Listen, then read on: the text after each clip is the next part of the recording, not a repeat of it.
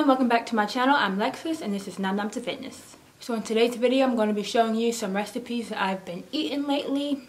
And these recipes are healthy, they're good for you, but they're delicious. It's not just, fruits and vegetables, because healthy foods can taste good. And I just wanted to share some of these recipes that I've been making on my health journey, my fitness journey, and I hope you enjoy them. So let's get into it. So this is not really a meal plan type video. This is not like me saying these are the foods that you should eat, throughout the day. I'm just giving you, options, certain things to eat for breakfast that I like to eat, lunch, dinner, dessert, stuff like that. So the first recipe is chickpea cakes with some sauteed mushrooms and spinach. This recipe is perfect for breakfast or lunch. So I'm just sauteing some yellow onions and some green peppers, and I'm seasoning it with sea salt and black pepper. I'm just going to let that cook down. And now I'm adding some chickpea flour, a half cup of chickpea flour to a bowl, and 2/3 cups of water. A half teaspoon of black salt, you can use regular salt, 1/4 teaspoon of black pepper, and 1/4 teaspoon of garlic powder. And also 2 tablespoons of nutritional yeast. I'm just going to give that a mix. And then we add the peppers and onions. I also added a teaspoon of minced garlic to the peppers and onions. If you feel that the batter is too thick, just add a little bit of water. The more water you add, the thinner the cakes are going to be. And now for the mushrooms, I just sliced them and I'm adding some salt and pepper. Let them cook down, and then I'm adding a handful of spinach. And I use cremini mushrooms, but any mushrooms would do, baby bella mushrooms, regular mushrooms. And now you're just going to cook the chickpea cakes on each side until it's golden brown. About 2 minutes on each side, medium heat. Now I'm drizzling it with some ketchup because this is how I like to eat my chickpea cakes.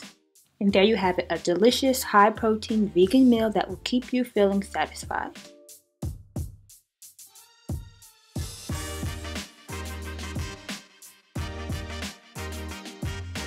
One of the foods that I've really been enjoying lately is homemade sushi burritos. I just love them. I stuff them with all types of veggies and I add some teriyaki sauce in the middle. So basically all the recipes that I'm using now, I had the day before because I made this yesterday. So I'll just tell you how I seasoned them. So here I'm just adding some brown jasmine rice. You want to make sure that the rice is sticky, so a jasmine rice or basmati rice. And I just seasoned that with some garlic powder and some sea salt, and then you just let it completely cool because you don't want your nori sheet to melt. And I just got these nori sheets from Kroger's, but like most grocery stores or Asian markets will have them.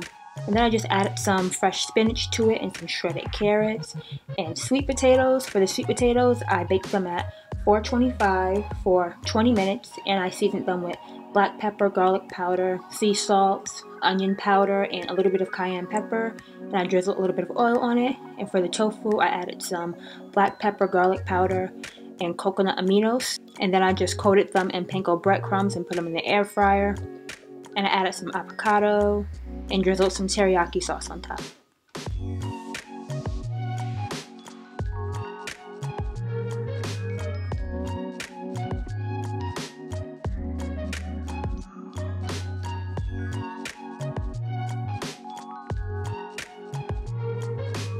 The next recipe is a creamy penne pasta, which I absolutely love. Starting off by sauteing some peppers and onions with a little bit of oil in the skillet. I'm also adding some mushrooms to this. And as usual, I'm seasoning it with some sea salt and pepper. Now this is optional, but I decided to add some meatless chorizo into it. I'm just creating a little hole in the middle so I don't have to use a whole bunch of dishes. And I'm going to let them crisp up on one side and then gently flip them over.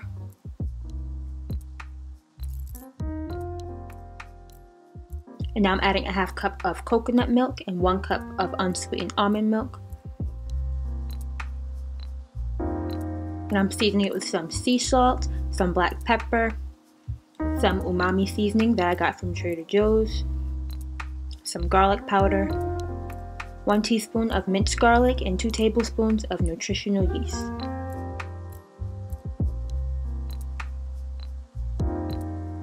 And then I taste it, and if it tastes the way I want it to, I put the lid on it and I let it simmer for about 20 minutes, and then I add the pasta. Now, some people don't think pasta is healthy, but nowadays it's not really the case because there's chickpea pasta, there's lentil pasta. In this case, I'm using whole wheat pasta, so there are healthy pastas out there that you can use in this recipe.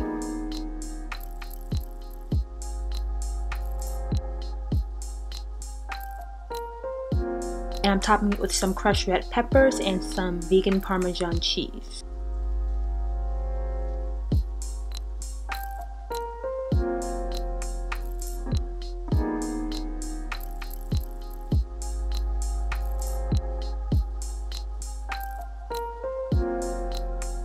And this last recipe I made tons of times already. It's chocolate peanut butter swirl blender ice cream made from frozen bananas, and it is so easy to make. So I'm adding 3 frozen bananas to a high-speed blender. You can use a food processor, and 1.5 tablespoons of cocoa powder, 1 teaspoon of vanilla extract, and just a drop of unsweetened almond milk if it's too frozen. Sometimes I let it sit out for 10 minutes.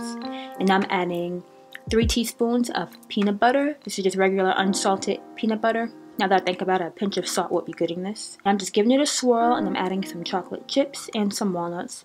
The great thing about this, you can top it with anything. I used pumpkin seeds before and fruit.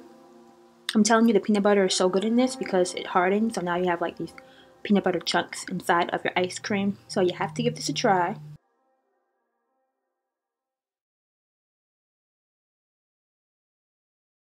Okay, so this is the end of the video. Please, please, please make these recipes. They're so good.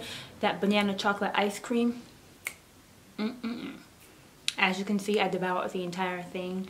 It's so easy to make, and honestly, I don't even really care about going to the store and buying ice cream anymore because it's just so good. It's rich, it's creamy, it's cold.